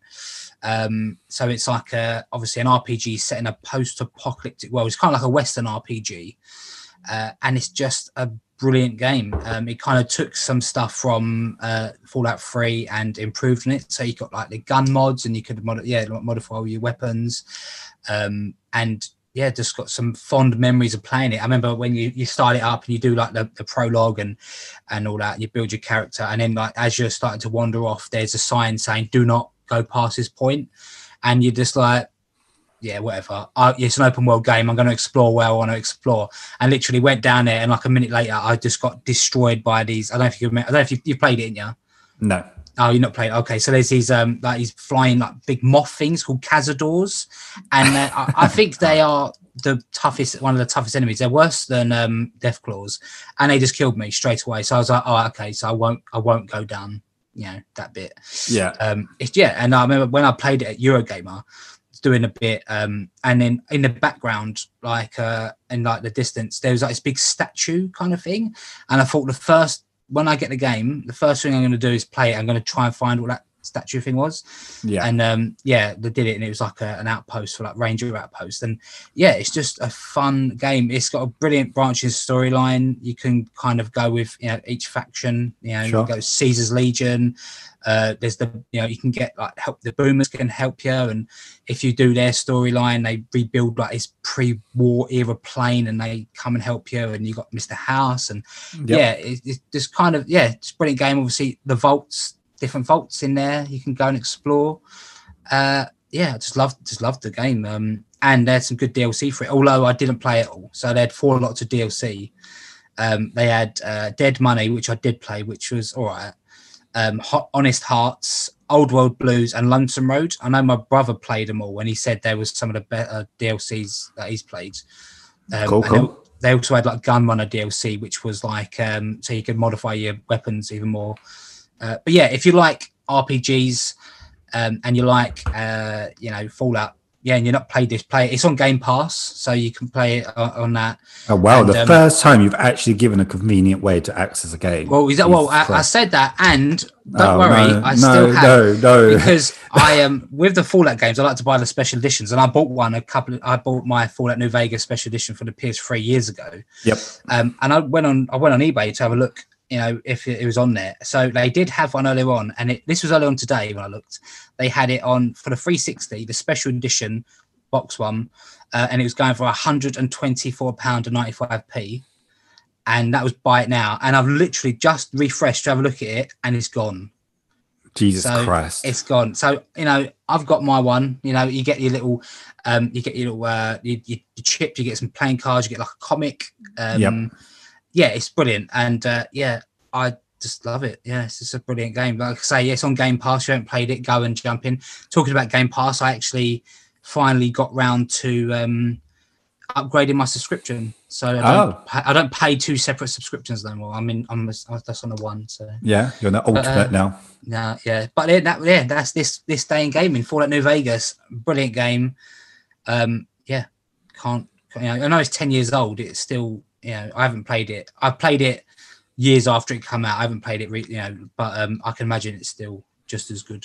So. Yeah, any type of games can definitely hold up, can't they? It's like playing Skyrim or something like that. And it's obviously very old. I never platinumed it though. That's I didn't platinum it. Is it one of the ones with the one trophy? Fuck you. No, it's the ones with like you had to bust out every casino, so you had to go in there and win. And like, I'm not very good at like card games and all that, so I don't really. Oh, I remember you saying that. So, cool. But brilliant game. Go play it. That is a. Did you play it originally on PlayStation or Xbox? Originally, I bought it on Xbox, played it on a 360, and then when I bought my special edition, I got it for the PS3. Okay. I don't know if it was because I wanted it on a PS3 or they only had the PS3 version. But yeah, I just bought it on that. Okay. So, we'll probably get a New Vegas 2 since the acquisition. I hope I would love that, and I would. It makes sense, doesn't it? Yeah. Really? I would be buying a special edition as well. So yeah, be like Halo and Doom guy crossover. That crossover makes the most sense. Is obviously a New Vegas 2 because it's beloved by so many people. It and is, like it's me, all. Yeah, I think that was maybe the most passionate this day in gaming I've ever given. Can't recommend it more. So yeah, go out and play it. And yeah. Well, if I ever get Game Pass, you should play it. Yeah, I will give it a go. Yeah. But unfortunately, when I get Game Pass, it will be to play Elder Scrolls. So I won't be playing another RPG straight after that. I think I would have a bit of fatigue. So it's the one. I don't know. Maybe one day. Yeah. We can go on to what we've been playing, watching, etc. Yeah. Bulk of what I've been playing, which I've kind of written down my thoughts are, is obviously Ghost of Tsushima Legends, which launched this Friday. But other than that, I played a bit of FIFA. FIFA 21, which I'm very annoyed with myself for buying because I was telling myself that I would not buy it. It's basically FIFA 20. They've just patched a few the new kits and transfers and stuff. And I watched this like YouTube video about 10 great things that are in career mode now. And I'm not normally influenced, but that just influenced me to buy the game because I was like, okay, these are quite cool. I want to give it a go. And I'm just kind of like, I've played it like once since it launched last Friday, or twice, sorry. And I'm just like, I wish I never did that. It was a waste of money. So I'm also rewatching Demon Slayer dubbed. I finally got access to it being dubbed because I only ever watched it subbed, and it's actually a lot better watching it dubbed. I do prefer dubbed anime. So rewatching that, such cool. It's by far my favorite anime. And the movie, funny enough, came out last Friday as we're recording, and apparently it actually broke like cinema sites all over Japan. Oh, really? And it's breaking records, and it's set to be like the biggest selling like anime movie or in Japan, whatever. It's like really popular over there, and I'm not surprised it is. It's really good. If you're interested in watching it, I've got a link of like this Google Drive of all the dubbed videos in like 1080p. Yeah, give it a watch. It's only like 26 episodes, season 1. It generally it's the best anime I've ever seen. Okay. But yeah, like I said, the other thing I've played is Ghosts, but I'll kind of save my thoughts to after. I can do a little breakdown. Well, have you been playing anything? So I'm still watching Always Sunny in Philadelphia. That's my go-to now. If I want to watch something, I go to that. I'm on season 9 now. So okay, is that the latest? Season 14's the latest. Or 13. So yeah, watching that. I did start to watch a series on Netflix called The Haunting of Bly Manor. Don't bother. It's so crap. I'm not going to bother watching the end of it because it's supposed to be a horror. It's supposed to be, and you see people you see reviews like, oh, it's so scary. People can't sleep at night. It's like, why? It's just not scary. It's boring. It's just doing so. That is, don't watch. Okay. And game wise, finally logged back onto my Xbox. Had to do an update before I could play anything. I was going to play the Outer Worlds, but I sent it to you. It's got a 29.3 gig update. Oh, 23.9 gig update. Is that the DLC? I don't know if it's DLC. I don't think Gorgon, the latest one, the Gorgon Astro, I don't think that's on Game Pass, but I don't know. I feel like it's not. I feel like it would be. So I didn't play that. I did download it must be. That wouldn't make sense. Sorry to interrupt. But say you get like the game on Game Pass, then you've got to buy the DLC separately? You get a whole package in Game Pass if you got Game Pass, no? Yeah, I don't know. It must include the DLC. That doesn't make sense. I'll have a look afterwards. But I did download a game called The Long Dark. I mentioned it. It got released on the Switch a little while ago, but it was on Game Pass, so I just downloaded it on Game Pass. And it's kind of like set in a post-electromagnetic apocalypse where everything's gone wrong. You crash land in Alaska in the wilderness, and you kind of have to survive. So it doesn't sound like a great place to be surviving. And I do keep dying as well. So, but I played that for a little while. Sounds pretty bad. Yeah, and Mafia, like I say, just been going through Mafia a bit. I was meant to play Ghosts yesterday, but we had like some people got in touch with us last minute to go look at some places to live, so we went to do that. But hopefully I'll be able to play a few more games with my time off this week. But yeah, it's Game Pass. I looked at Game Pass. So I noticed some stuff had been removed. So the Wolfenstein's on there ain't on there no more. The only one on there now is Youngblood, which is supposed to be terrible. The original Doom has been removed. You only got Doom Eternal on there. Well, not the original one, sorry, the one from 2016. Only Doom Eternal on there. What? That doesn't make sense. Well, I don't know. They're gone. They're not on there no more. Okay.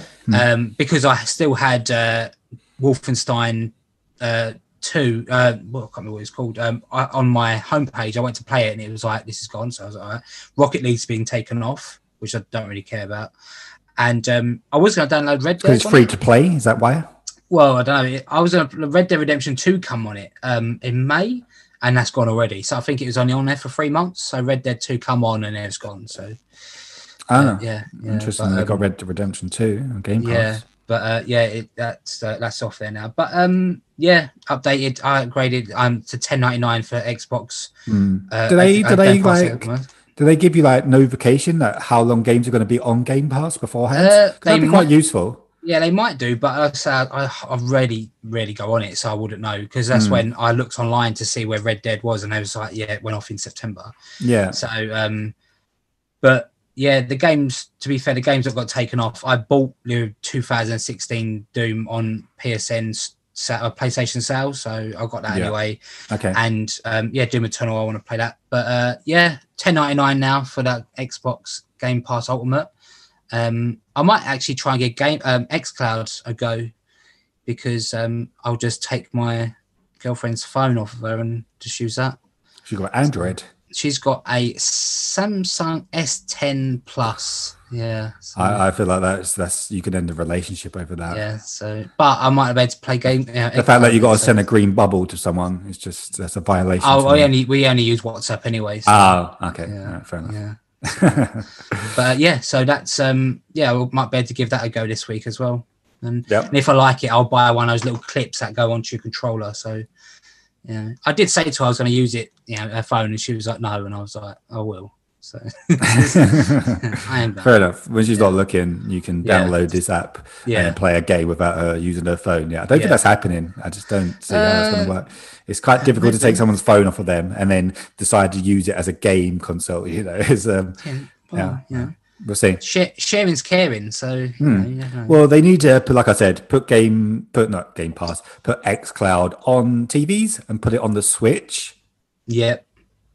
And if Nintendo will allow that, but I don't see why TV manufacturers won't. Like Samsung already got it on their phones, so why would they not want it on their TVs? I don't see what's stopping it from happening. So and a little update. I've just googled it. Unfortunately, no, Outer Worlds Peril on Gorgon is not available on Game Pass. This includes both Xbox Game Pass and Game Pass for PC. So it's a 23 gig update. I don't know why. It's just Maybe you download the DLC, but you don't have access to it until you buy it. Maybe, which is annoying because I just want to play the game. I don't want to, I don't want to do a 23 gig update. So I don't know. Keep your Xbox on more often. Yeah. Anyway, well, the main game I played this week, which is new. Well, it's not a new game, but new DLC, whatever you want to call it. I don't know what you would call this. It's kind of like such a big add-on. It's almost like a new game, and it's actually fantastic. What's the studio? Sucker Punch. Sorry. They've turned the kind of the Ghost of Tsushima gameplay into a multiplayer, and it's a bit like a looter shooter, or a looter-ish kind of game. Enemies don't drop loot. You kind of complete missions and you get loot and DLC. There's kind of two main kind of missions, quote unquote, that you can do. The first one is story missions, which are basically a 2-player missions, which I've been playing with my friend. Basically, there's each one has 3 parts. So you have part 1, part 2, and part 3 in each mission. There's roughly around, I think, 10 of them. And each kind of part within the mission gets harder by each stage you go into. There's also 3 levels of difficulty. So you've got bronze, silver, gold. And surprisingly, because we've now done all the bronze ones and we're now doing it on the silver. In the silver, they actually changed the mission. So it's a new mission in the same area, which I was like, wow, I didn't expect that. I was expecting us to do the same mission, but a bit more difficult. There's a power or a recommended power to do the silver. You kind of got to be level 50 or 50 power, whatever you want to call it. And at the end of each mission, you drop items which you can equip, so you can get different stats on your sword. You can get different stances. So in Ghost of Tsushima, obviously you have all 4 stances of the wind, stone, water. I can't remember what the last one's called, but in this, you actually have a sword, so you have a wind sword or katana, and then you can get one sort of epic, and you get, I don't know, like a looter game, you get different levels, and some swords have 2 stances, and they have different stats and things, and then you can equip different ghost weapons, so ghost bombs and sticky bombs and things like that. There are some that are kind of restricted to a certain class. So I've been playing as assassin, and the assassin has the blow dart, which is poison. He only has that. The hunter, which is the bow specialist, only has the long bow. I believe the Ronin has, I think, sticky, some kind of bomb or grenade. I can't remember. I never played as that, but I'm not entirely sure. I'm not entirely sure what the samurai has. It's really fun, and even the playing with someone as well, you have like these different elements, like you have sun, moon, and things like that, and you have yours, and like the enemies have that like element, so it's like colored, so you have like orange, and they're like glowing, so you have to kind of get that element, and you can't really do much damage to them unless you have that element on. Similar mechanics that you have in like Destiny and things like that. The other kind of missions in it is called survival missions, which are basically just waves. So the bronze, you have like 15 rounds, silver, you have 20 rounds. We ain't done the gold yet because we're not high enough level. So basically what it is, you have like 3 bases that you need to protect. And you'll get like the enemies will sound a horn, you'll see like a symbol saying the camp and all those enemies that, and you kind of got to protect it. And it's kind of like a circle which you got to stand in, and if enemies are standing in the circle, like a bar kind of goes down. If the bar fills, you lose that, and what happens if you lose that is you lose a chunk of your life. And in between rounds, it's like you can get like ghost bears, you can get ghost wolves, you can get like spirits to like heal the whole team if you want, but it obviously costs you points that you're getting by killing enemies and protecting the bases. So and obviously you get loot at the end. So there's kind of like every 3 rounds you unlock a new loot box that you're going to get at the end. So if you obviously complete the entire thing, you'll get all the loot. However, if you like lose or everybody dies in like round 6, you would only get the first 2 boxes. And obviously the further you go, and if you complete, you get like better stuff, better gear. But yeah, no, it's you don't really get any XP in the survival stuff. It's all about the loot. You get better loot. You only get the real XP in the story missions. And once you complete all that, then you have these things called nightmare missions, which I imagine will be slightly harder. And then you got a raid, and they both say coming soon, so they're not been unlocked yet. So there's a lot of cosmetic stuff to unlock, different outfits, different stuff. And you get daily challenges as well, which obviously you can play for. And there's a lot of deep mechanics in the game. You wouldn't expect it, and it's generally really fun to play because the game is fun to play anyway. So it's good. I do want to give it a go. So I have to give that a go. Yeah, you definitely do. Yeah. You kind of get a little bonus like objectives and things that you can do. And we did one where it was like this last mission. I can't remember which it was. It's called Someone's Curse. And basically what it is there's some enemies that are kind of linked together by like life force. So you got to kill, if you kill one of them, you got to kill the other one really quickly. Otherwise, it will both come back alive. And there's one of the missions on like silver where you do the last part of the mission, which is normally the hardest, where you can do it with obviously the person you're playing with, but you can't go a distance from each other. You got to like, because there's like a link between the two of you. So you got to stay close. And if one of you dies, you got to like say, but if you both die, obviously you just completely foul it. But that was really difficult because I play as an assassin. I kind of sneak and jump and go around a different way where we couldn't do that at all. So it was kind of like we had to stay together, and it was and if you go far away, you start dying. So there's some. It sounds fun. It's generally really fun to play. I wouldn't play matchmaking with someone. Unless you're doing survival, because you don't need to talk to them. You just get in and do base. But the story missions, you do need to kind of play with someone in a party and talk, because there's some where you've got platforms, and if you've got a certain element like on your sword, like the sun element, and you jump, the platform will only come like, you could only jump on that platform if you got that element, if that makes sense. And then it's like 2 different elements. So you've got like one person jumps, and then he jumps on there, and then the next person jumps onto the next one, and you kind of got to work together. There's a lot of cooperative stuff like that. So, it's very cool. It's very generous to give it free. I would have paid for this. It's honestly, it's like my friend Joe's, because we play Avengers together, and he said there's probably almost as much stuff in this than there was in Avengers as this little package thing. I don't think it's not quite, but it's really impressive what they packed in. I'll give that a go. I'm going to try, like I said, I'm going to try and fit in as much game as I can in my few days off. So that's good. Yeah, no, definitely check it out. It's really cool. I will do. I'll hit you up when I do. When I do, I'll let you know. Because like you said the other day, I'll get scared in matchmaking. So and it's not a thing you would probably find enjoyable playing with some random person. You need to be like communicating, like you because you're doing different classes. Everybody has different skill sets, so you need to be playing with someone that knows their skill set, and then you can like me, stealth attack, and like the assassin are the only ones that can actually kill like the more harder enemies, like stealthily. So it's like let's kill the hardest guy first, and I will kill him. Yeah, and then do the rest. Do you know what I mean? So you need to like communicate of how you do that. When you go in guns blazing, you don't talk. Don't work. You get killed straight away. It's that you have to like plan and strategize how you're going to take each group of enemies. So it's fun. That's good. All right, cool, sweet. I think that's it for this week. It is. Normally we'd have the boys, but unfortunately it's ended. That's finished. So hopefully, is it next week? When does the Mandalorian start? Next Friday, the Friday after? I think it's at the end of October, so it'd be the Friday after. So it won't be the next episode. It'll be the episode after we'll start having that. So once that starts, also we'll do our weekly updates like we did with the boys. But until then. I guess that is a wrap for this week, episode 19. If you want to get in touch, you can go to our social media sites. So we've got Facebook, Part-Time Players Podcast. We've got Twitter at PTPlayerspod.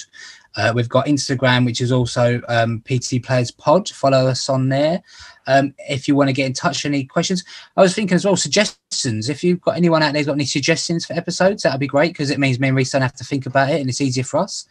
If you want to get people to run the podcast for us. If anyone wants to, if you've got any suggestions or ideas, let us know. You can also email us at ptplayerspod@gmail.com. And remember to tell a friend and like and subscribe. Just one, as always. Well, tell one, and then he'll tell two, and then they'll tell three, and then that's how we get massive. That's my plan. So and like and subscribe wherever you get your podcast. And remember, if you wouldn't mind, to leave a nice 5-star review and a nice comment wherever you go, because it helps us. Wherever you listen to it. YouTube, podcast stuff. We appreciate all those things. So thank you very much, people, for listening. And please write in some questions because it's kind of dried up in the last couple of weeks. So we was getting a few, and now we're not getting any. So thank you for listening, and we'll be returning for episode 20. Episode 20 next week. Yes, we'll see you then. Thanks for listening, and goodbye. Bye.